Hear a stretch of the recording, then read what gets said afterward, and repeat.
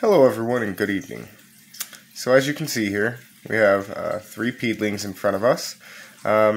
Now these are all still very young. The Heros and the Rio Grande here are at almost the same life stage. I want to say the Heros is probably 1 molt ahead of this Rio Grande, and this Rio Grande right here just molted about 3 days ago.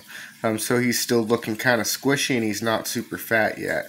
But anyways, this third cup, we have the most interesting specimen in, and that one is the Scolopendra species Ecuador, or what people used to call Robusta, or now they're calling them the orange galapagoensis. I used to say back in the day that these do look a lot like galapagoensis, and they are very similar in every single way to galapagoensis. For a while, some hobbyists in Europe were trying to say they were veriticornis and sell them for a lot more money than they should have been, but we won't get into that in this video. So what this video is really about is sizes. A lot of people assume, oh, the South American giants, they're born massive. Well, they are born pretty big in comparison to, of course, you know, like a Rio Grande or perhaps a Heros. But they aren't all that massive. This one is only a couple molts in, and as you can see, it's a decent size, but this Heros and the Rio Grande are both bigger than it. Now, these two, the Rio Grande and the Heros, were likely both born early this year, and this was born later this year.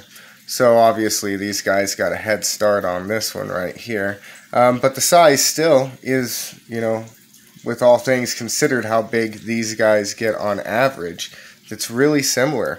Now Heros is known to easily attain lengths of 7-8 inches and sometimes even up to 10. I've heard 12, but I've never really seen any credible evidence of 12-inch Heros. But 10 inches, yeah, I've seen very credible pictures of 10-inch Heros. And that's about the average size of a galapagoensis. Now galapagoensis, or whatever you want to call this, Robusta, or, you know, species Ecuador, these guys get about 10 inches on average. They do get, you know, 12 inches sometimes. That is true. These ones can get that size. There is reputable evidence of 12-inch Robusta. However, not so much with these guys. But these two can get just about the same size. These ones need a little more heat and a lot more food to get the 10 inches that these ones will average when just taken care of properly. And then these guys right here, the Rio Grande, I don't think they could ever reach a 10-inch length. The Rio Grande, I know, can get pretty good size, like 7 inches and perhaps even 8 inches, but not that 10 inches. Either way, again, they're all at similar life stages, and they're similar sizes. This one is a little younger, of course.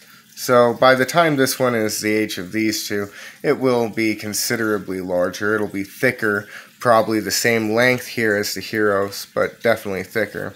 Since this one just molted, they're usually pretty robust, these Rio Grandes, but it's not super robust right now. As you can see, he's still squishy and little after that molt. So once he dries up a bit, we'll get him some food and he'll get thickened up.